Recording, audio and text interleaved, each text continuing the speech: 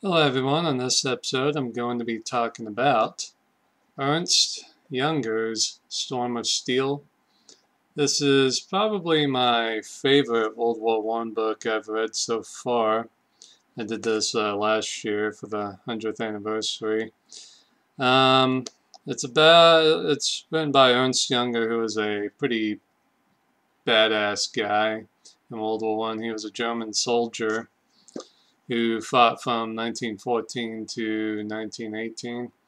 And before the war, he was even in the French Foreign Legion. But when the war broke out, he went back home to Germany to sign up for the war. And I think he got into action, I guess, in October of 1914. Maybe a little bit later than that. So the war had already been going a little while. But he definitely was in the whole thing for most of the time. So, yeah, basically it's written kind of like a diary, so it's one day this happened, next day da da da da da, and goes all the way through, which is pretty interesting because it's just a very precise, no bullshit, no flowery language, really. This is, this day my friend blah blah blah, got killed by a shrapnel from an artillery shell. And then the next day, it just keeps going on like that. But it's actually very interesting, very action-packed, I guess if you want to call it that.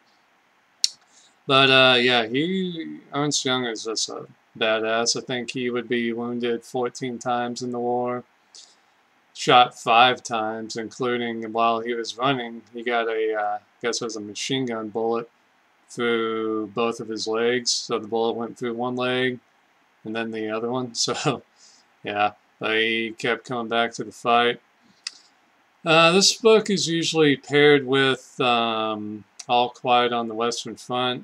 I've heard people try to say, well, All Quiet on the Western Front is the epitome of the anti-war book for World War I, and this one's kind of considered not really a pro-war, but Ernst Junger kind of talks about, the good qualities of being a soldier and stuff. So, yeah, it's very interesting, talking about how it makes him a man and stuff. So it's pretty interesting. And he's also very famous for being the youngest man ever to be awarded the highest German medal, the Pour le Merit. I think he was only like 21 when he received it in 1918.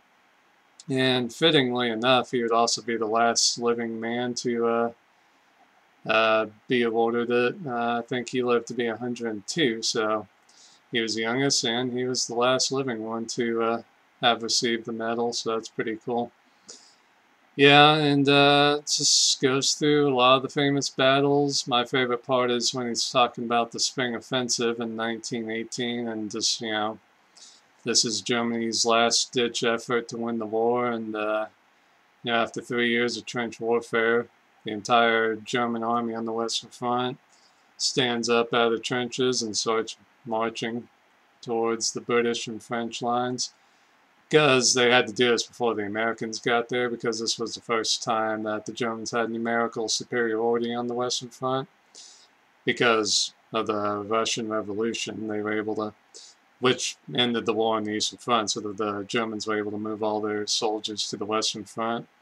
So he was talking about like just the feeling of marching one last time west was pretty powerful and pretty crazy. So yeah, definitely check out Ernst Junger's Storm of Steel.